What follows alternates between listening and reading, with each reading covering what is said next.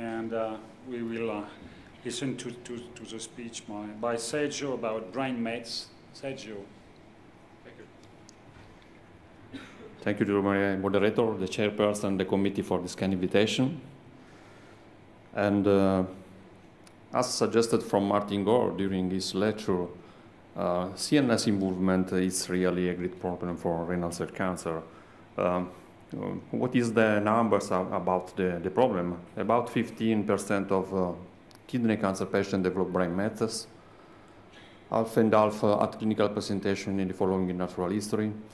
Large part of these patients are the cerebral and not cerebral involvement and present with neurological symptoms, while the medium largest size is not so high because it's about 2 centimeters and the median number at presentation is 1, and this is really, really important. According to the clinical characteristics of presentation, we have a large part of this patient presenting with an intermediate prognostic class according to the Daniel-Eng score system, and in the same evaluation published by Vickers of the same group of the International Consortium, a Karnofsky performance status less than 80, a disease-free interval less than 1 year, and the number of brain mets more than 4 are associated with worse prognosis. What treatment this patient received in a 100 number evaluated for the study? Large part of these patients were treated with sunitinib, while, sorry for the numbers that go on left and right on the slide, large part of these patients were treated with radiotherapy, a little bit number with stereotactic radiosurgery or surgery. This is one of the important messages that we derive from this presentation. But which data we have to discuss about the approach of this problem in our renal cancer patients? We have a small prospective phase 2 study in untreated patients. Untreated is for local treatment. 16 available patients in a study with an overall response rate as a primary endpoint. We have no local response, but only a stabilization in 1/3 of treated patients. One complete response outside of the cerebral sites, a median time to progression of 2.3 months with a median overall survival that is no more than 6.3 months.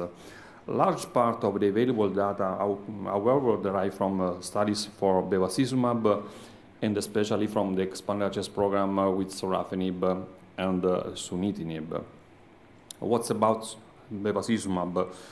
Because of the initial negative experience with a fatal cerebral hemorrhage in a patient with a liver cancer with an undiagnosed brain mets and that of a fatal cerebral hemorrhage, large part of the studies involving use of bevacizumab not only in kidney cancer but also in colorectal, breast, and other studies avoid the inclusion of this patient, and we have very, very few data.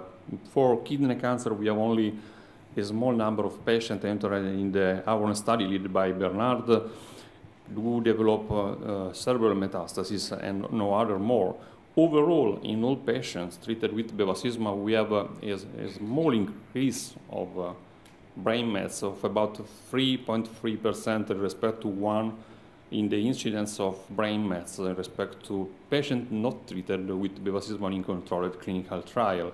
This is the data about the negative event that I spoke about before, and the final message from a evaluation of the possible negative interference of the treatment of patients with bevacizumab and brain mets is that probably this is a casual event. Treatment decision should not be driven from the increased risk for treating this patient by bevacizumab but only by a risk-benefit assessment by the physician for a single patient. But they do remain, even if, as you know, bevacizumab is one of the treatment of choice for patients with primary cerebral tumors, and this is a problem to understand in the balance of advantage and disadvantage for treating patients with this type of agents.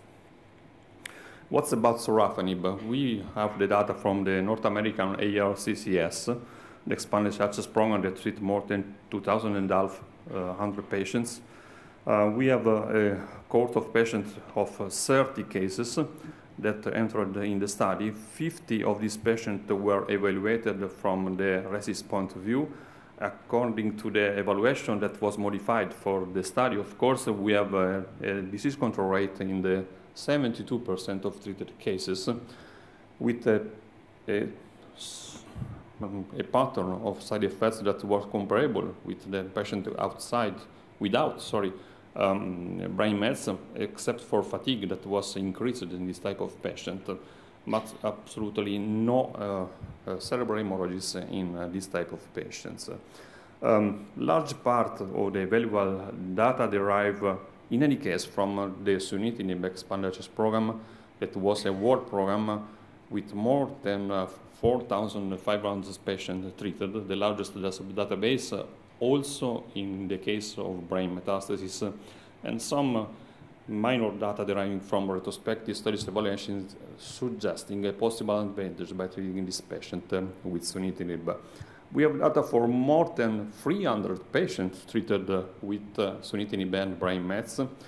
As you can observe from the slide, also in this case, as suggested from the consortium, there is a large part of patients classified as intermediate risk, even if in this case with the memorial score system, not with the Hang one.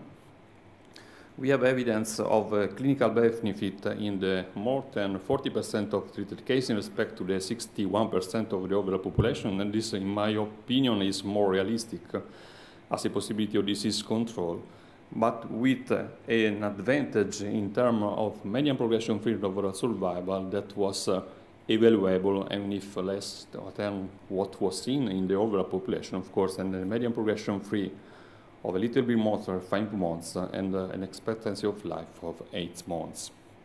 The comment by Martin, we presented 2 years ago this data at the ESMO meeting, was that with sunitinib we have a limited but present and evaluable activity in patients with brain mets. But the great issue to be discussed in this patient is about radiotherapy, surely not about the selection of TKI or other VEGF active agents. Should radiotherapy be performed in our patient with the brain mets? And the response is surely yes, because we have a clear evidence of a lower local control with the use of antiangiogenic agents alone, even if the study has showed was really smart. And possible causes in a model were found in a lower microvessel density and vascular phenotype of patients with brain mets in respect to other sites of involvement. We have evidence of an increased local control with stereotactic radiosurgery or surgery with a possible trend in overall survival when combined with TKIs, and this advantage could be evaluated in about 2 months in a smart group of patients that were evaluated for this issue. Similar data derive also from the gamma knife surgery. This is a type of focal radiotherapy that now is separated from a cyber knife, of course, as a modern type of treatment. But the concept remains that patients treated with focal radiotherapy in a case have an increased local control. What is amazing deriving from this slide is that we have a demonstration that local control was absolutely maintained during the years while patients have a negative prognosis during the systemic control of the disease, and they have the idiot for systemic progression and not for cerebral mets. From the same study, we have an identification of a Karnofsky prognostic factor, number of brain mets, and GPA score as the most important prognostic factor for overall survival. What is GPA score? It's an easy tool to estimate overall survival in patients with brain mets, not only for kidney cancer, but for all solid tumors, that was tailored for primary site and treatment, identifying significant prognostic factors that were Karnofsky performance status and number of brain mets to define a GPA score where 4 is the best one and 0 is the worst one, to identify a patient with an overall survival advantage that could suggest a treatment that could ameliorate the quality and quantity of life of this patient. This was clearly showed in the cartoon of the study, where we have the expectancy of life for patients with a GPA score of 0 versus 4, and was easily to be understood from the expectancy of life in kidney cancers, what was the curve A in the study. And that helps to suggest what was the final message, what we can derive from these very few data of what was an increasing problem in managing with an optimal way, patient with advanced kidney cancer.